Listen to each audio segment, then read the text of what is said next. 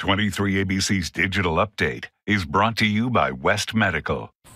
Good evening, I'm Jessica Harrington. Here's what's making headlines around Kern County. The Delano City Council will hold off on making Delano a sanctuary city. The council discussed adopting a resolution, but ultimately decided to wait. Members of the council said they would be interested in moving forward with declaring Delano a sanctuary city as long as the resolution falls in line with SB 54, the bill that makes California a sanctuary state. The Delano City Council is expected to revisit the sanctuary city resolution at its next meeting on August 5th.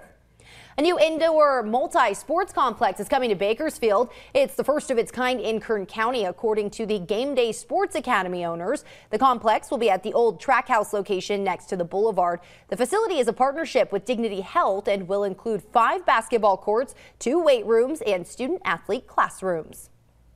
A local organization is partnering with the Housing Authority to help bring 500 backpacks to low-income students. ShePower is holding a school supply drive to alleviate material costs for low-income families.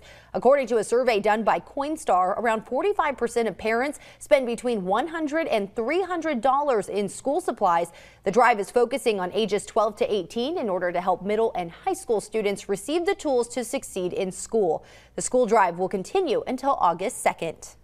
Well, Kern County has felt a fresh breeze this afternoon, and that's only going to be continuing into the overnight hours. So some of the strongest winds that we will be seeing across the county are going to be through the Tehachapi Pass as well as down into our desert cities. They have the possibility of gusts reaching up to 40 miles per hour. But thankfully, due to this fresh onshore flow, temperatures are going to be staying near seasonal through Thursday. And then we have a big cool down on the way this weekend, down to 95 degrees on Friday and Saturday.